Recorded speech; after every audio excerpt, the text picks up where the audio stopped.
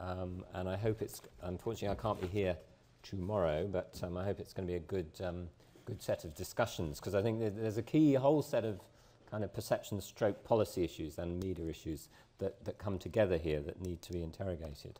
And thank Wouter for his talk. Now, Wouter sort of answered what I was going to talk about already by actually showing a slide that I produced about a year ago for a government policy discussion, which kind of got swept away at the end of the discussion. There were regulators in the room, and they were all kind of started looking at the ceiling when this slide came up, because they all thought the British response has been fine. But I'll just say that as an aside, and maybe we can talk a little bit about that. Wouter asked me to talk about something slightly different, but there is a connection to his talk and the whole question of trust, which I've always suspected. Years ago, I did work on the human and organizational causes of large-scale failures, which is why I became interested in risk research. So this takes us back to some of that work, which is quite long-standing work now, and so there's a good kind of academic background to all of this. What I'd like to do is talk a little bit briefly about organizational accident theory, which is probably won't be necessarily something that's familiar to most of you in the room, and why it was studied and some of the conclusions that it came up with, and then how that helps us to interpret the preconditions to the Fukushima disaster and what we might call it. It's interesting because our group were the only one really. Everybody else has gone off to study genomics and stuff like that, perceptions of genomics or whatever, and regulation for the last 10 years, funded generously by the SRC. So none of the people who would normally be studying perceptions of nuclear power have been doing it. So our group, in a sense, have been the only ones to do it with the survey work and both some of the local site-based work we've been doing with Research Council support. So it wasn't then very surprising. As soon as the Fukushima occurred, the phone started ringing from all sorts of sources, mostly media, to ask for comments. But the most interesting approach I got in the immediate aftermath was from Nature. And they said, well, we do, I didn't know this, but they do classic book reviews of classic books. So they said, would you do a book review as a result of the Fukushima accident, which is the most unusual outcome of Fukushima, I must say.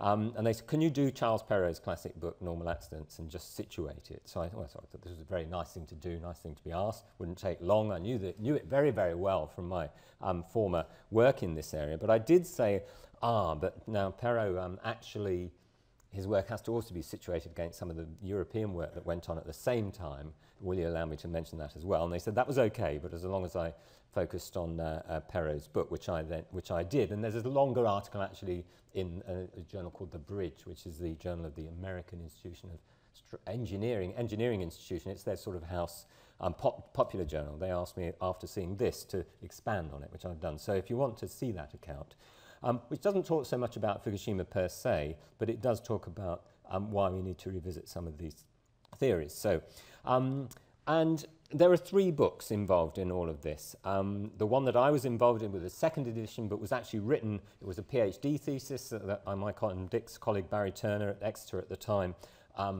produced almost immediately, within a year, into a book that was sold, not many, but got a very large coverage in the safety domain. So people knew about Barry's book, even though actually it didn't get a huge wide coverage. And then the thing that really changed all of this was Perrow's book, Normal Accidents. That did have very high profile as soon as it came out. And he'd done an analysis of the 3 Mile Island accident from a sociological perspective. I should say Barry Turner was an organizational sociologist, as was Perrow. So they both looked at accidents from a very, very different lens than had previously been used before. And then tagging along behind, but he now has a Wikipedia entry actually on this, James Reason from Manchester's psychology department. There was a famous incident down the pub after he'd come to talk at Dick's department, where yes, we'd all had a few drinks, and then a colleague of ours, Brian Toft, told him it's not individual, it's organisational. And then about 2 years later, he wrote this big article about it's all organisational, but we won't go into that. So Jim was doing very similar stuff as well and became very well known, certainly in the aviation and oil and other industries, for his theories of risk of organizational accidents. But if you look at the two, you can see it's kind of a blend of all three. If you look at Jim's work, it is a blend of Barry's original disaster incubation ideas, but developed more, I think, in a more practical context. So that literature is all there and available if you want to go and look at it. What did it say? Several things. That you could look at relevant cases of major failures, of which there were a number at that time. And in fact, the period 1975 to 1990, when we were working on it, it was a year didn't go by, and then there was some major event, and we'd all sit there and say, oh dear, here we go again. The same things have happened again.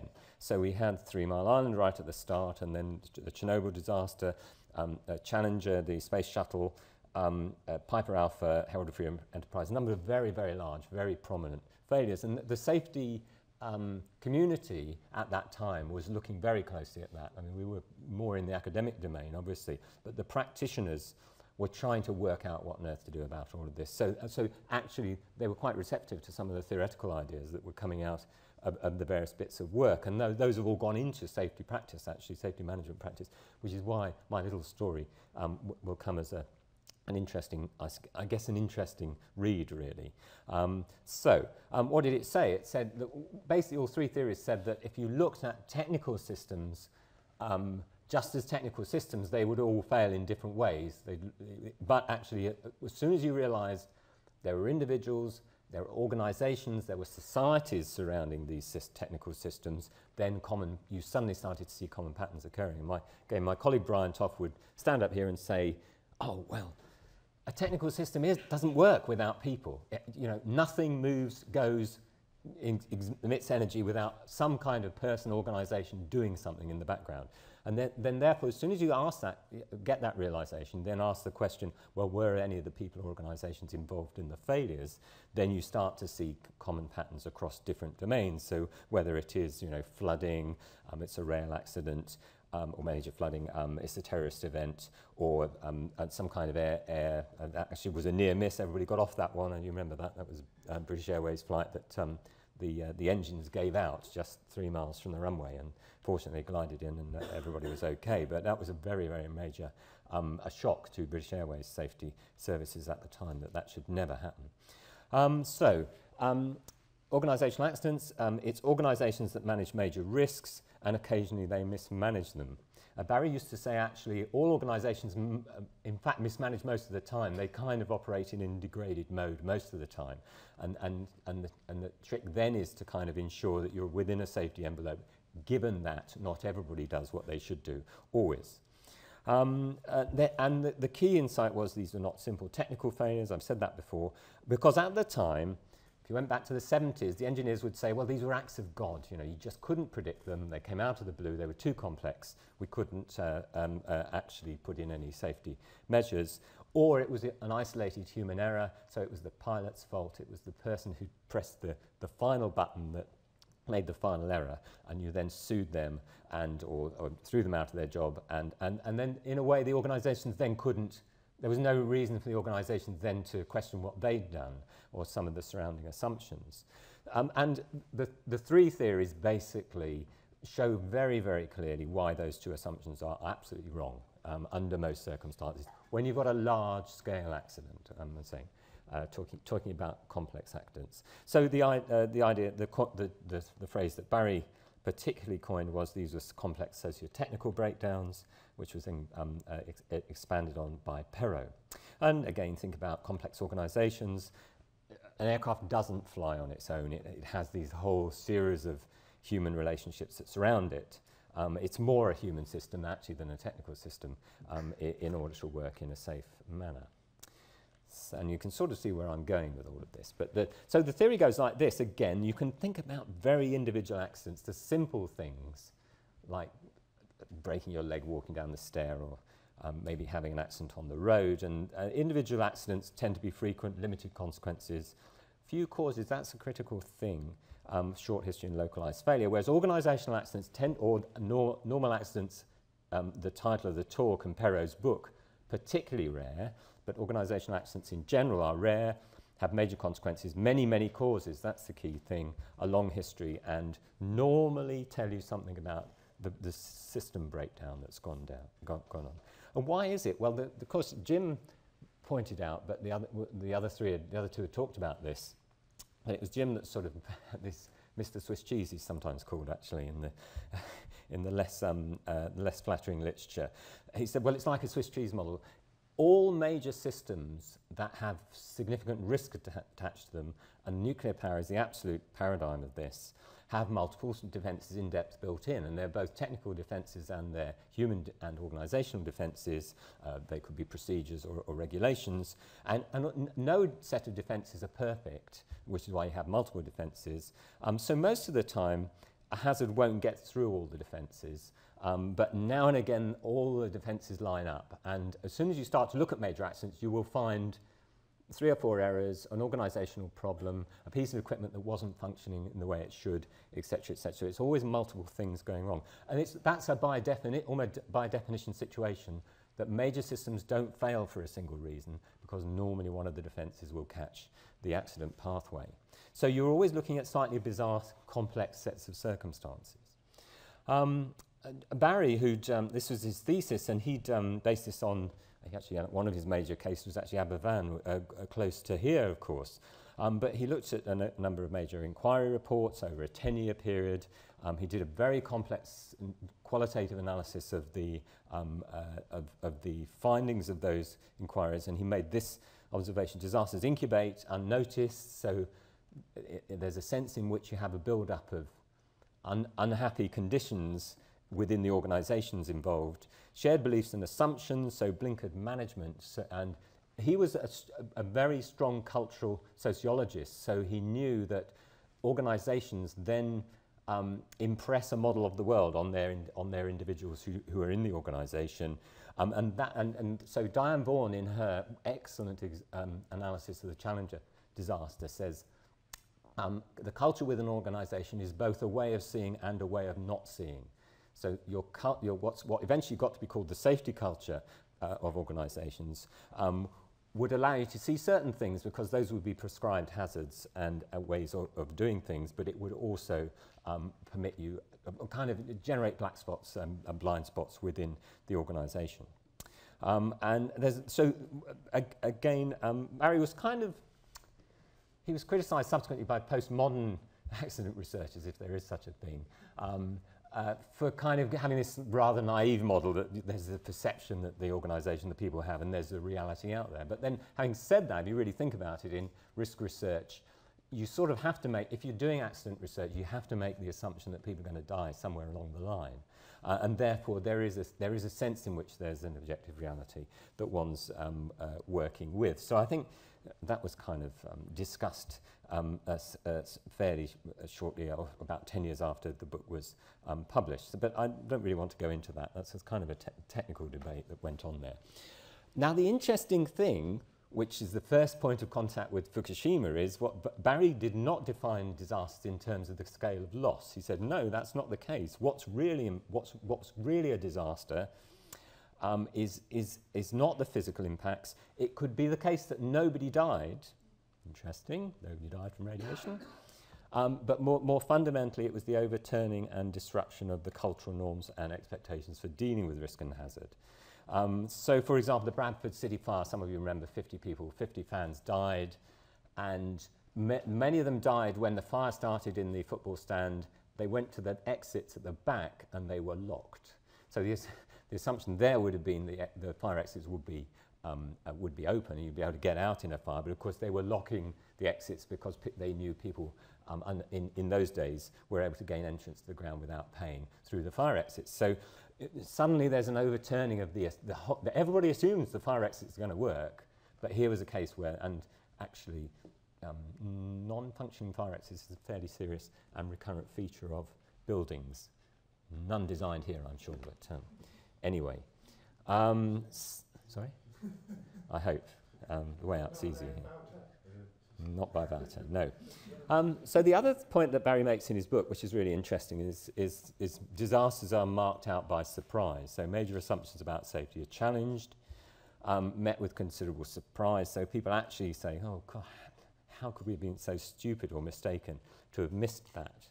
And then the argument is there's a learning process, so beliefs and assumptions are, and norms, social norms, become modified and updated after time. Again, we looked at that, and my colleague Brian Toff looked at that, and he actually concluded in his thesis, following on from Barry's work, that not all beliefs and assumptions get modified for political reasons, but that's another matter.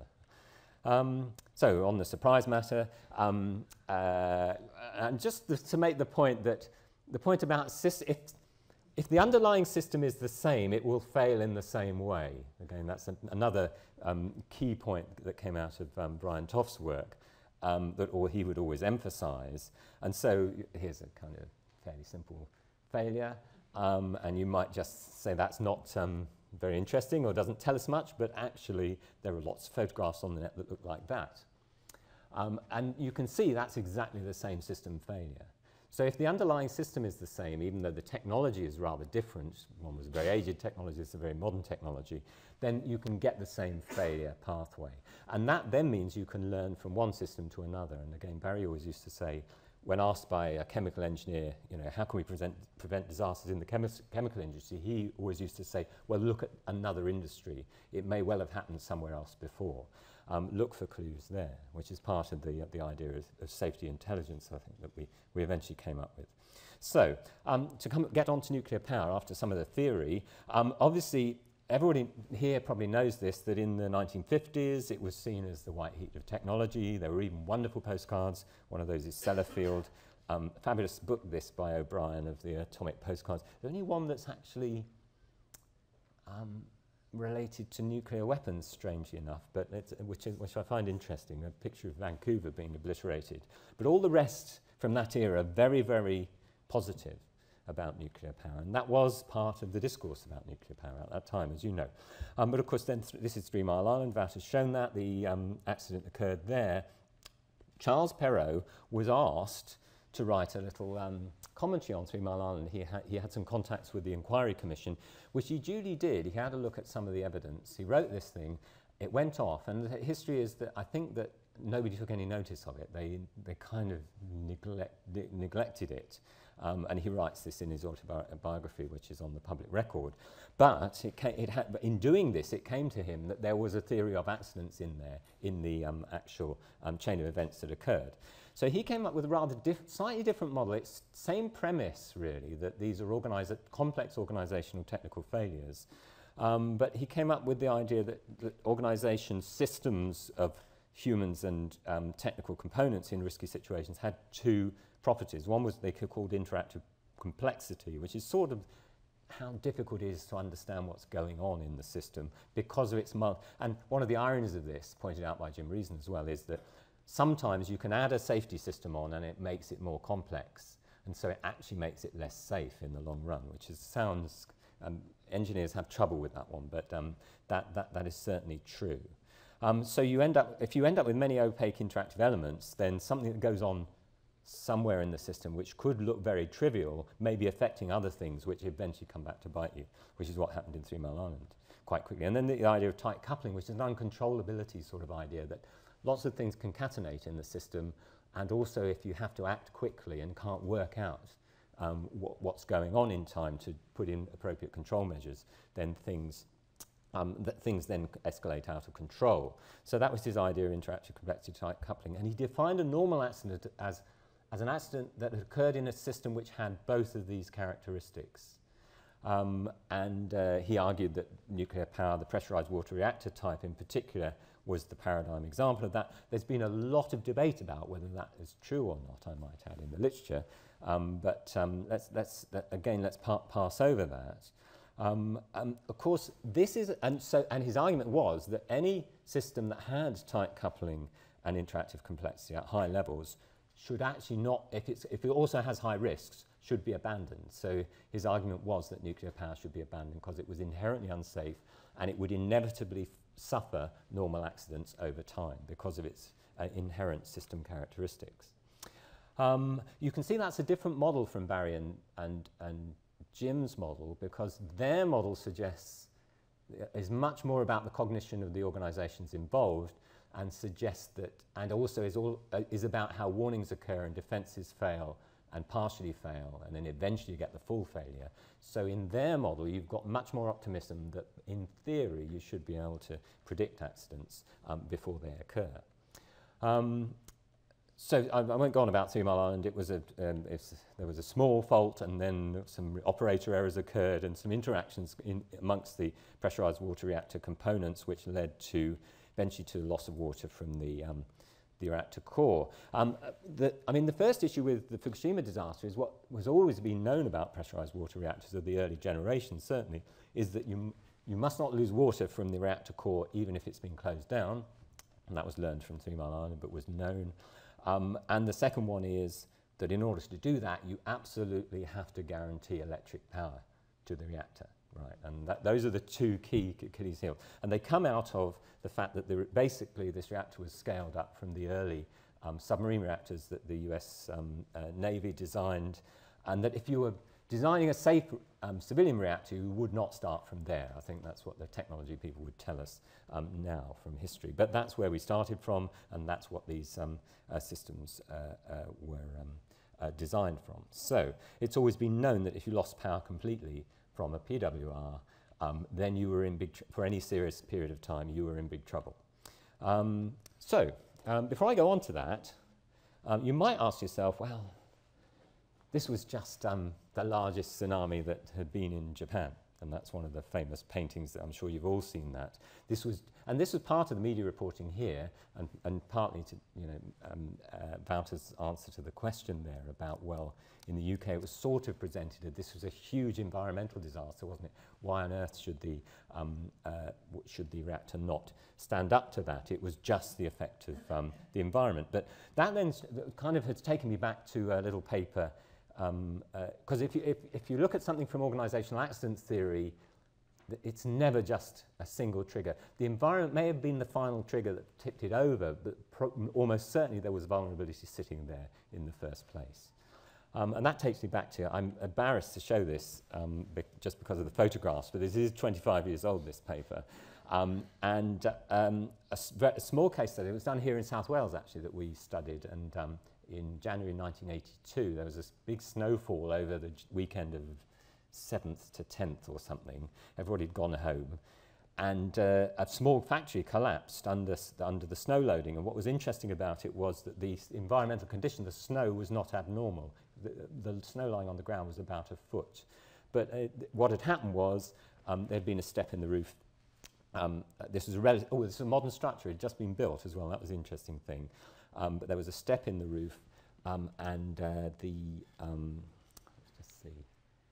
Yeah, it's somewhere here. And a 6-foot snowdrift had built up and it had collapsed. Nobody had been harmed. A lot of the poor old factory owner who I interviewed was very upset about it all, and the insurers lost a lot of money. They had to rebuild it. And it might have stopped at that. You might have said, well, that was just the snow, wasn't it? But for the two things, that it was designed within the codes of practice and the snow was not abnormal. And then when I finally got to see the insurance underwriters, they said, but do you know 20 other buildings in the South Wales valleys all collapsed on the same weekend for the same reason? So, and the engineers had told us, sort of said this was an interesting case, and so therefore it was a system accident. What had happened was they actually changed the method of production of the roof elements without, that had made them slightly more vulnerable to loading failure, without looking at the implications on the code of practice for loading. And the code of practice for loading said you designed for a uniform amount of snow on a roof. And in the past, it did not matter if you didn't get a uniform loading on the roof, because the elements that had been used during the war or whenever had been over-designed, basically. So there was never any test of the loading code. It was only when they actually generated these new types of structures that actually the vulnerability was actually exposed. So this looked entirely like an environmental failure, but it wasn't. It was to do with the interaction between the new technology and the loading code. So, ooh, what's happened there? Don't need that at all. So what about Fukushima? Well, and Wouter has already, I hope I've not, let's just see. It doesn't look like that. wants to go. There we go. Okay, thanks. Okay. So I went, obviously, to look at the, and Wouter's already talked about the inquiry report for the Diet of Japan, sort of the official inquiry report, and they actually described it as a man-made disaster. Very interesting. And that's one of the quotes, and it says, result of collusion between the government and the regulators and TEPCO, which is the Tokyo Electric Power Company, and lack of governance by said parties. And the point about betraying the nation's right to be safe, conclude the accident was clearly man-made, and the root causes were the organisational and regulatory systems that supported faulty rationales for decisions and actions. And it's well worth having a look at this report.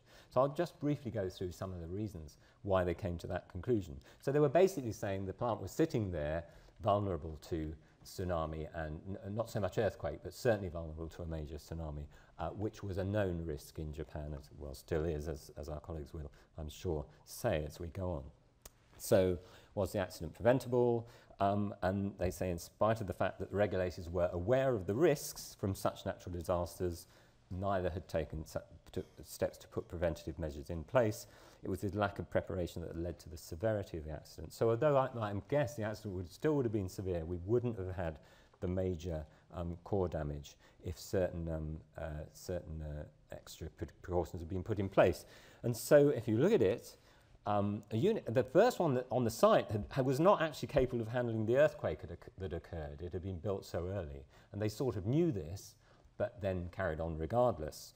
And there was some discussion in the report about whether that unit had been actually damaged in the first earthquake prior to the tsunami actually overwhelming the site. Now, it's true to say the design of the site was made at a time of less knowledge, and this led to inadequate tsunami countermeasures. Then in subsequent years, research was done, and it was pointed out there was a possibility of a catastrophic tsunami and loss of coolant accident at this particular site. But these warnings were then really ignored or downplayed, and the regulators and the operators accepted a risk assessment that had been done by the Japan Society of Engineers, which in hindsight involved a lack of critical scrutiny of the safety assumption. So they hadn't asked the question, well, what if there is a tsunami higher than this, and what is the risk of that actually happening? The interesting thing in the report for me is where it says used arbitrary interpretation and selection of probability theory to argue against additional countermeasures when they were raised. So in a sense, they were using almost a non-precautionary position. They were saying because there's uncertainty on these risk assessments, then actually that's not an argument to do anything. Of course, in today's world of safety management and assessment, you'd say actually the opposite. If there's uncertainty and it's a safety issue, and it really has large consequences, then you'd want to think twice before making that judgment. So the accident countermeasures. Oh, and then the final point, the severe accident countermeasures. So the sorts of things you've got in place for if it occurs, then your backup power systems, et cetera, were not up to international standards. And apparently there'd been an intense industrial lobbying to not have changes at this plant and elsewhere. So there was a big struggle had gone on between the plant operators and the regulators about whether things should be changed. And there were clearly things that should have been done that weren't.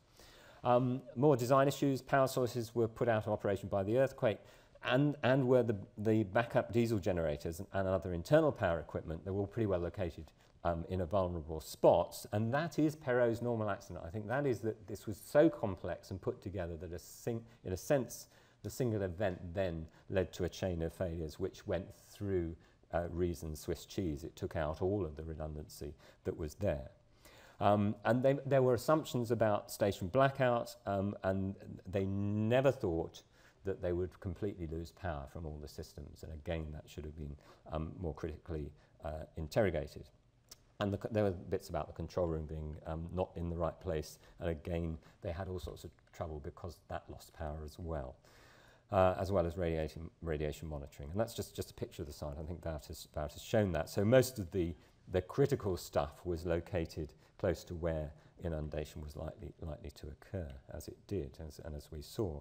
So the organisational issue is interesting. So they focused on this in the commission. There's a chapter on this, and we investigated the in-charge change events, what went wrong, and the relationship between TEPCO and the regulatory agencies. They had quite a struggle to get some data out of them, actually, so they had to sort of subpoena data at some point, apparently. So what they basically argue is that both the regulator and the owner were aware of the consequences of the major tsunami, but repeatedly and stubbornly, again, that's really is strong words for an inquiry report to say, failed to evaluate and update their regulations and countermeasures. And this point, which is well known in the STS literature, of what's called a regulatory capture. So they talk about a cozy relationship between the operators, regulators, and the academic scholars. So we're not entirely immune from criticism here. And that led to a culture of complacency, which didn't then question some of the safety assumptions. So the idea that there was a mindset, so remember the point that Diane Vaughan made about culture is a way of seeing, but it's also a way of not seeing, led to group insularity and failure to examine the assumptions. And a profound belief, which they probably held perfectly genuinely, that nuclear power was safe, it was guaranteed, this was a technically sophisticated system with technically sophisticated engineers and operators. And yet underlying it, the real objective was assuring public confidence and maintaining production. So the idea of regulatory capture and a far from ideal safety culture. And I don't want to go into detail on safety culture, but just to make the point that a lot of work has been done on that topic, particularly since the three theories that I've mentioned were published. There was then quite a big effort, well-funded. The oil industry, the aviation industry were quite, and some nuclear industries, some parts of the nuclear industry were very proactive in trying to think through what proactive safety culture, organisational safety would mean, and actually it's quite straightforward things like top management commitment to safety, which then concatenates into the organisation. It's about having the appropriate rules, but being prepared to understand when the rules might not be working right, and then understanding properly when you can break the rules or not, and learning organisations as well. So there are a number of things. This has done this again. Okay, let's just go down. So that's all I wanted to say about the accident. We can talk about that. I'm just going to make a couple more points, and then I will finish. One is about the evacuation zone. We live actually, I'm not sure we're quite within 30 kilometres here from Finkley Point, but it's certainly where I live in Penarth. I'm certainly within the evacuation zone. And of course, this point about nobody died of radiation, there were 140,000 people evacuated. Most of them, I think, still evacuated. That's what I understand. So there's an interesting question about how this has impacted the local community and local people. So it's not that this wasn't a major event with major consequences for people. Notwithstanding, the tsunami itself was an absolute tragedy for the country and an absolute disaster, but we're thinking about this in particular. And one of the interesting things, which we won't talk about in detail, I think, is if we look at our study of local communities around nuclear power plants in the UK, we did both survey and quite detailed biographical interviews with people living in around 3 of the major plants in the UK, all of which are actually new build sites now, but this was a few years ago now. And what we found, as we know, there's more general support for nuclear new build than in national samples, but it was more complicated, more nuanced sets of beliefs, and it's not just pro and anti. And in fact, the people who are very pro are more pro than people who are anti are more anti around the local sites. Benefits are important, but some of them were not necessarily always economic benefits. Familiarity with the plant was important, and interestingly, trust in the local managers. It's me doing this, isn't it? Somehow, okay, was very important as well. But what the analysis did show us was anxieties always existed below the surface. So even if people said they were comfortable with nuclear power, they trusted the local plant, there was always a sort of lurking concern when certain topics came up in the interviews. So I'll just give you an example, and one would be if terrorist attacks were somewhere else. One of the things we've not gone back to talk to these communities, although it would now be, I think, be a legitimate research question to go and talk to some of the local nuclear communities about how the Fukushima accident affected them.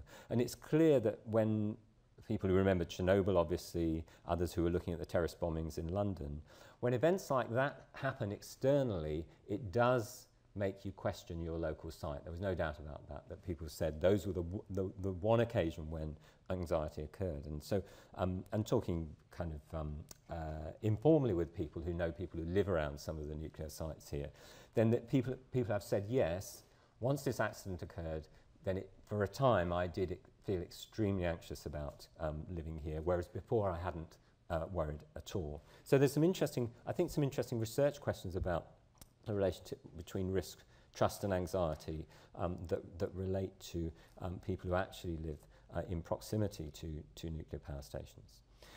The other point about trust, we'll have a big discussion about trust, and of course Wout has already mentioned some of the trust work we did, but what kind of came out of that with also another project with John Walls and others was this idea of critical trust, which really means that you wouldn't actually want full trust anyway, because nobody fully trusts any organisation to.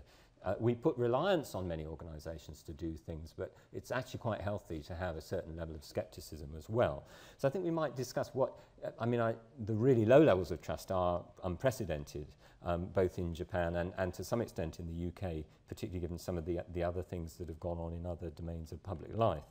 But there's an interesting question about what the role of trust in all of this is. And I think that, with 5 minutes to go, is about all I wanted to say. So thank you very much.